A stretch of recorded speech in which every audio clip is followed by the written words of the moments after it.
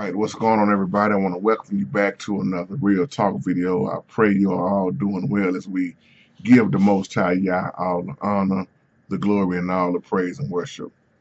My title says that sexual perversion is going to get worse and worse. I know a lot of Christians don't want to hear a message like this, but as a child of the Most High, I have to be obedient. I have to stand on what's right, regardless of who don't like it and how they feel. You know, I can't sit up and worry about people's feelings. A lot of people really don't understand what time we are living in. There is nothing new under the sun. I'm getting so many emails about all this transgender stuff, all this homosexuality stuff, all this lesbian, all this LGBT stuff. And let me say this off top. I love you, but I can't agree with the sin inside of you. Just like I say the same thing for the whore, the dope dealer, the thug, whatever it is and what your sin is. So I'm going to say that off top. If you think this is a hate video, well, this is not for you. But I hope, and I pray that at least 2 or 3 will get this message and have a change of heart. Thank you, Holy Spirit. That's my prayer right now. I don't think we really understood how wicked Sodom and Gomorrah really was. I don't think a lot of people really understand gang rape and what the Bible was really showing us. You got all these preachers out here that uses those cities to try to just talk about homosexuality. That could have been some of the problem. Well, let's just say it was some of the problem. But the main issue in those cities was gang rape. Raping. Anal sex. Men with men. Come on, teach Holy Spirit. I ain't gonna be easy on you in this video. How so far out that cry was that it was non-righteous. And you look at what we living in right now. So many young boys are being turned out. So many men are using these boys in all the wrong ways. It's a big difference in allowing yourself for somebody versus somebody forcing you to do some things at an early age. Teach Holy Spirit. When you understand what was really done in the Bible, then you should see that it's nothing new right now. See that they if you grew up like me, they didn't teach Noah's Day right. Come on. I'm gonna make some of these Baptist pastors mad because all my life growing up, all I heard was didn't Noah do it? He walked around 120 years preaching about the rain. Nobody wanted to hear Noah. Come on now. If you really dig out the information and what happened in Noah's day, you will see something way more than he was preaching for 120 years about some rain. Most of those preachers never taught how wicked, how those sexual acts was going on in Noah's day. Come on, teach Holy Spirit. They left out all the details because they wanted to make it feel good. Oh, come on, teach Holy Spirit. They want you to start saying yeah and amen and teach preacher and run around but in reality, what really went down in Noah's day was way more deeper than what half of the preachers that's living even taught. Question is, I wonder, did they even know? How can you read Genesis and not see what those watchers done? Or the fallen ones, or some may use the term the fallen angels. Some may say the Nephilim. Some may say the Geber babies. Those that teach them scriptures right. Y'all know what I'm talking about. How do you skip past that? Because if you skip past that, you ain't going to understand what Christ said later on in Matthew. Too many details, Brother Rodney, has been left out And that's why so many people are scratching their head now, trying to figure out why we are in where we at now. They talked about the so-called founders of America, but they didn't go into details. They didn't teach you about these rituals and how they was messing with these little boys' booties and so much stuff and wickedness, and they claim Christianity. Christianity got mixed in with so much paganism, demons. They want you to use the Bible in the courtroom and oh, do you swear to tell the truth and nothing but the whole truth? They want to use the Bible for that, but they don't want to go by the Bible. They want to put the Constitution higher than the cross. Oh, I pray they let this video go through. They want you to use the Bible for certain things, but when it comes to living the Bible, oh, they block it out. Remove that. Remove prayer out of school. Remove them 10 commandments. Put up wickedness. See, when it comes to living that Bible, it ain't too many people want to hear those scriptures because the Bible will cut you up left and right, from the front to the back, from side to side. Do we really understand what we are living in? Wickedness. Rape will happen more and more and more. I gotta get all the way real with y'all. I hate to say it like this because that's your nephew or that's your baby boy, that's your daughter. But more and more young men and young women are gonna be turned out. I'm not speaking that on you. It's already happening. More and more young boys are gonna be talking about they don't want their penis no more. More and more young women are going to want to turn into a boy when they was born as a woman. More and more perverts are going to be more and more perverts. We got to understand what we're living in. And all this wicked demonic stuff is a big part of the satanic kingdom because the Most High God does not allow this. As a child of the Most High, once again, I stand against this wickedness. I don't care if you don't like me. I ain't on here for no popularity contest. I'm so sick and tired of not all these preachers, but I'm so sick of all these so-called preachers. They always talking about their accolades and their degrees and what seminary school they went to, all their accomplishments and their theology, but they ain't even talking about the truth. I got a strong word for you type of pastors. I'm cutting about yo. How many degrees you got and what seminary school you went to. If you're not speaking holiness and talking the true gospel, the hell with all them accolades. You ain't done nothing. Can I get 3 people to say amen? Now, if you talking true, amen, but all this boasting and bragging on your title and your name being long because of your title, what good is your title going to do for the kingdom? When you got to stand and give an account on that day, when you sit there and let that homosexual play on that organ all those years, well, it helped my church grow. It was good for business. You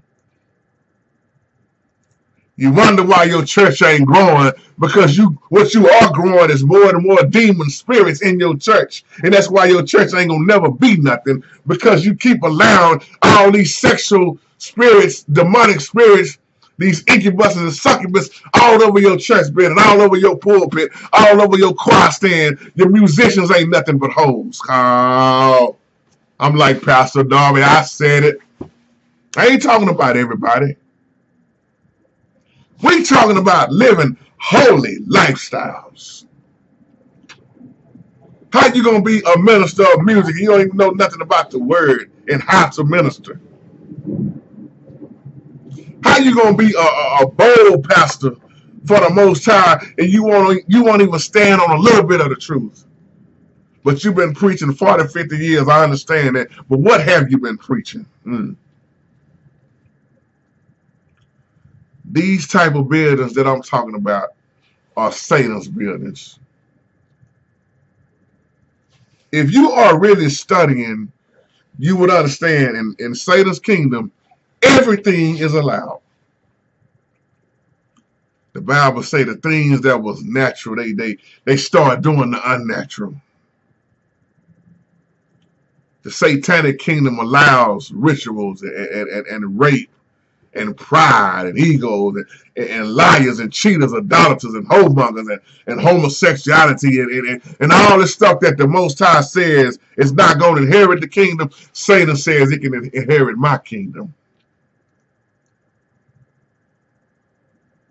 See, let me say something here, y'all. I ain't even got started with the video yet. Somebody catch that. In church growing up, as I said earlier, they left out too many details when it came to teaching. See, it's so important to understand when Paul told Timothy, I believe, to study to show yourself unproven unto God. You got to study and do some investigating on who and what these people were. That's why I go straight to the culture. Why they believe this? Why they do this? Who were they? What were they? Were they all the way human? Who was they kinfolks? Oh. You got to investigate. Because if you investigate the same way I am, then you would understand how messed up the Romans really was. You would see how messed up those Greeks really was. You would see why sex is so out of hand now and how it was so out of hand back then, but things are going to get worse.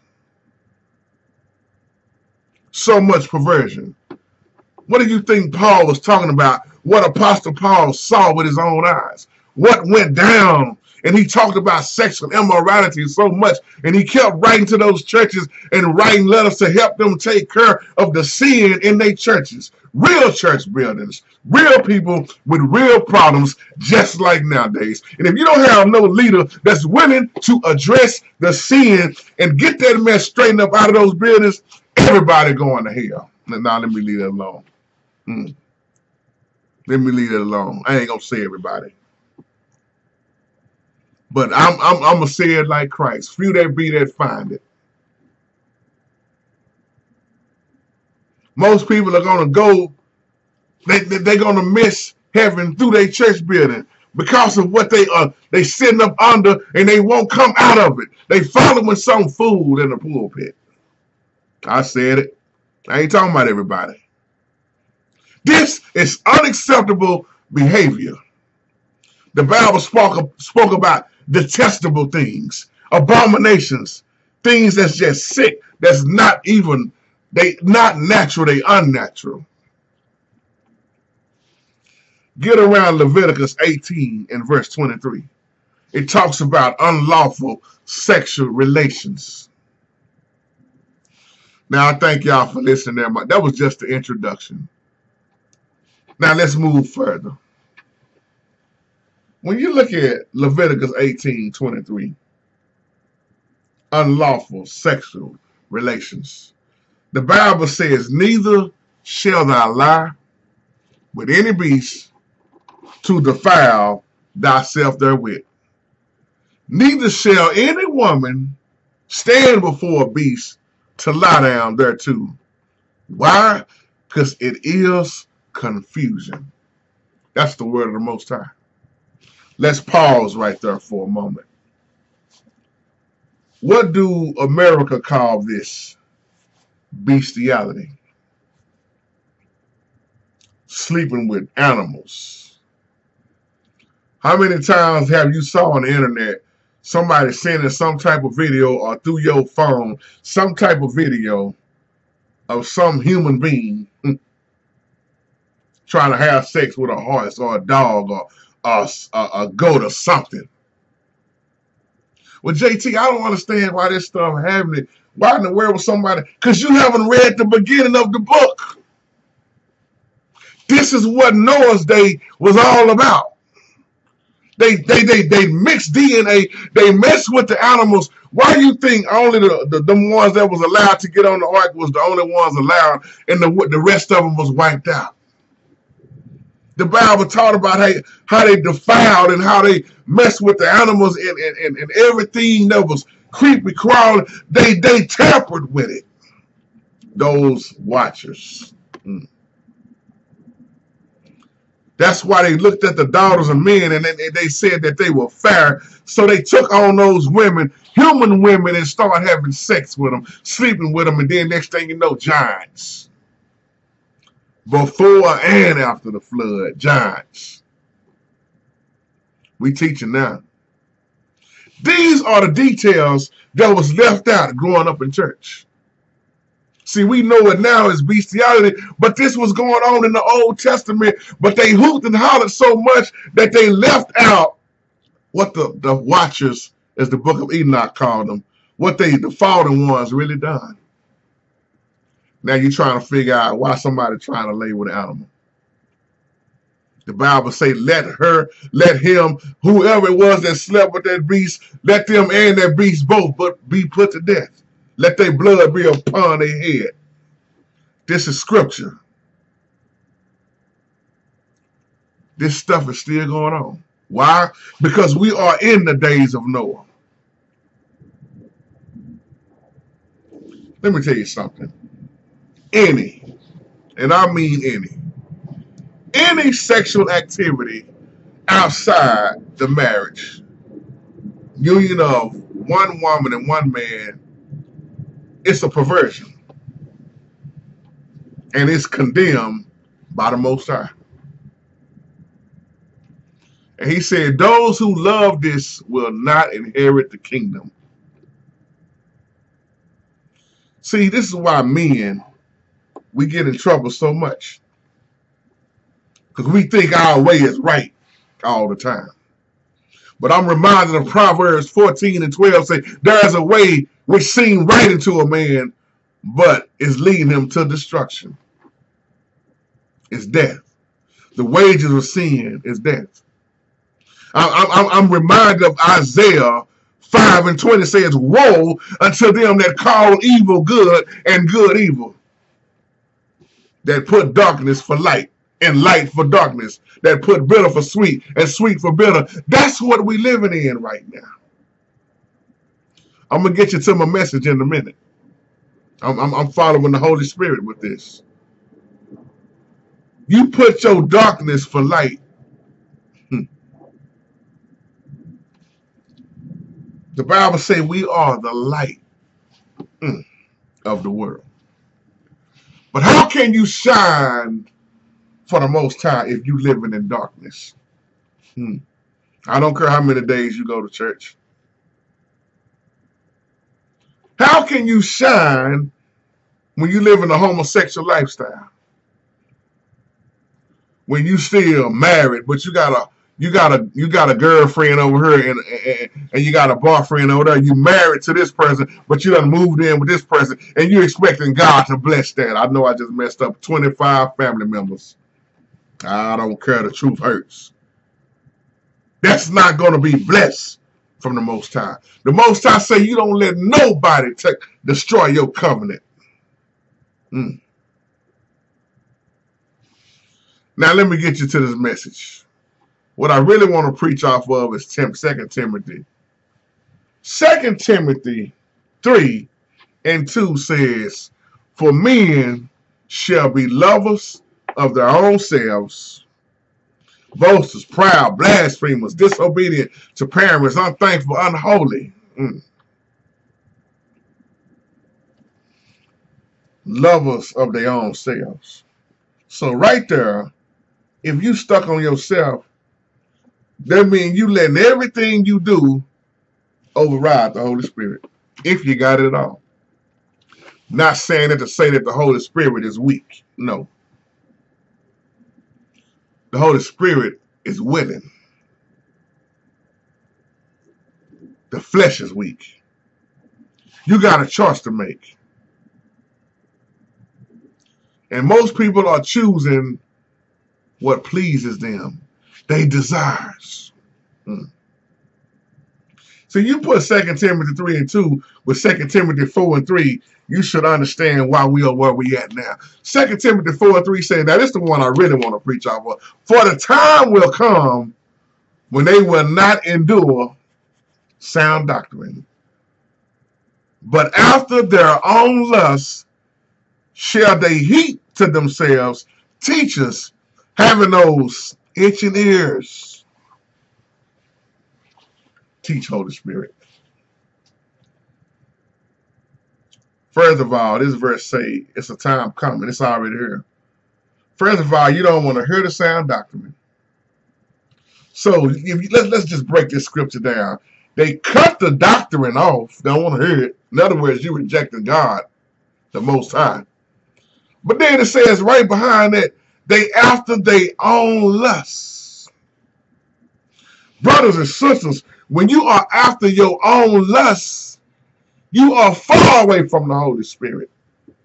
I don't care how holy you say you are and how long you've been saved. You are not connected to the Holy Spirit if you are after your own lusts.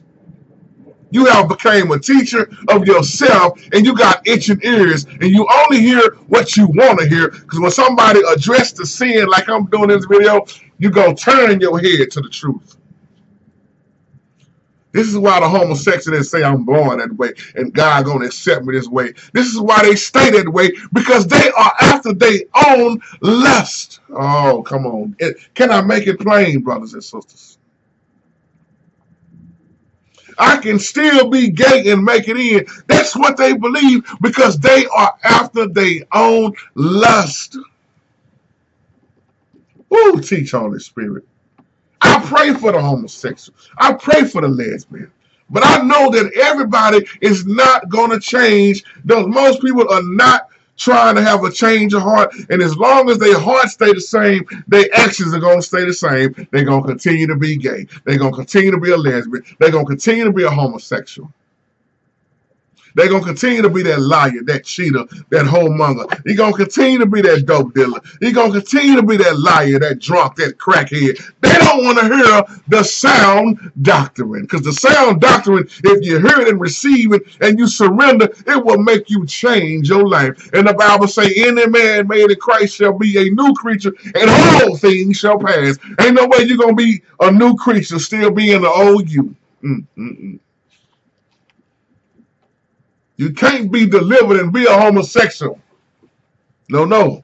You can't call yourself delivered and you still a girl messing with old girl. If you're living correctly the way the Bible say, then ain't no way in hell you're going to want to exchange your penis for a vagina. Can I get 4 witnesses? What's going on in these houses? What's going on the television? What's being shown in the iPhone? I know I ain't gonna be able to preach at nobody's church ever with these type of messages.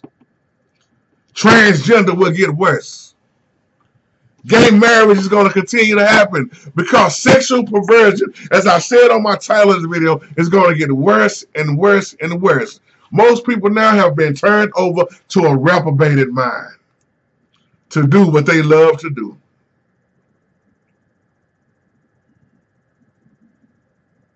Once again, I'm not trying to speak nothing on your children, your babies, but we gotta understand, man. Be careful who you letting your child spend a night over their house with.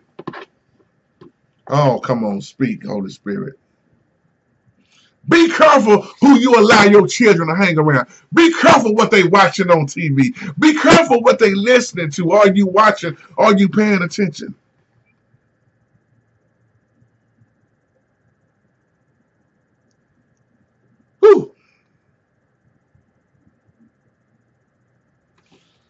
Jude 1:18.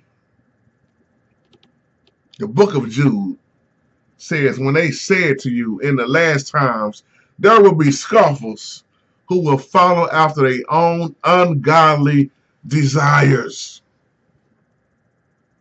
Not godly, but ungodly desires. A man who desires to be with another man. That's his desire. A woman who desires to be with another woman, who go out and get a woman and look just like a damn man. Do it make sense? No. That's all confusion. You ever notice in most of these lesbian relationships, the aggressor, the one that's supposed to be playing a man always look like a man? You see how confused that is?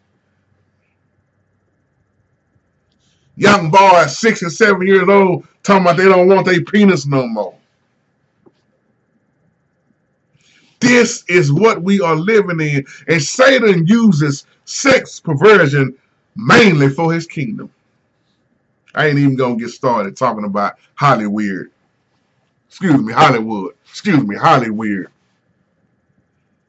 Y'all, I know this message ain't going to sit well with a lot of folks, but please, to the few that can catch what I'm saying, it sounds like a hate message to the ones that hate truth. But this is out of love, because you know why? I care for you. If I didn't care for you, I wouldn't even do a video at all. We are living in some trying times. We are living where our faith is going to get tested more and more and more. And my question to you is, what will you stand on? So many preachers sit back behind closed doors and they talk about this stuff. But when it comes to addressing it in the church, I don't want to lose my members, brother. Man, that's the best organ player I ever had so far. Man, you know how much our church have grown? What have you grown in your church? When your paycheck becomes bigger than the ministry itself, and you better stand on a lie because you scared of losing your money, what's going to happen on Judgment Day? Man, I'd rather be broke with no money in my pocket and tell the truth than have a whole lot of money and lose my soul and miss heaven because I didn't want to tell the truth. I'd rather be broke. I'd rather be like John the Baptist. Give me some locusts and some wild honey and give me some tore-up clothes to put on and some sandals. I'll preach the gospel still just like that. I don't need no big crowd. I hope I can just reach a few. Because one thing I learned about crowds, in the crowd, most people going to follow a crowd. Uh-oh, somebody catch that. In the crowd, it ain't too many people going to really try to get right. That's why when you look at the wide gate, as the Bible spoke of in Matthew, it was many going through that gate because it was wide. It was a crowd. But when he started talking about the straight is the way and narrow is this way, few that be that find it, they didn't want to hear that. Back in Noah's day, first thing you should ask yourself, if Christ said it's going to be like the days of Noah before his return, first thought should come in your mind is, what really happened in Noah's day? Get past that hooping and hollering and look at the details, look at facts, look at scripture, and look at what those fallen ones was doing. Look at how at first animals never had sin, but all of a sudden all animals got corrupt. Why is it when it comes to the Bible, half of these preachers out here don't want to talk about the bloodline, the DNA, the altering of DNA, how folks are being cloned now? Like I said earlier, bestiality. People lying with animals. And you wonder why every time you hear me, I'm going to keep saying everybody is not human. If they wasn't all the way human in Noah's day, what do you think you see right now? Fallen ones.